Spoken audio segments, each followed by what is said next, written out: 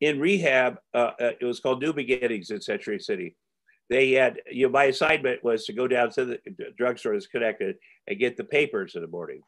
And so by doing that, I found out, and also television, that Roseanne had, we were not getting married. And there was a whole bunch of stuff about cocaine use and all this stuff. And I was pissed about that, but that was the deal. Rehab's a good place to be pissed.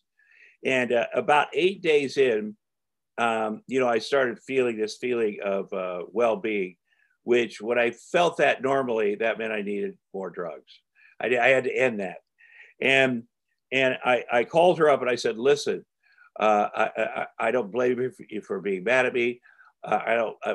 You're right. We shouldn't get married. You're right. I should get fired from the show.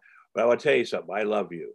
I love you because I wouldn't be here today without you.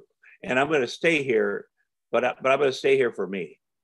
And I never even considered that up until that moment, like being sober for me. I deserve to feel that way.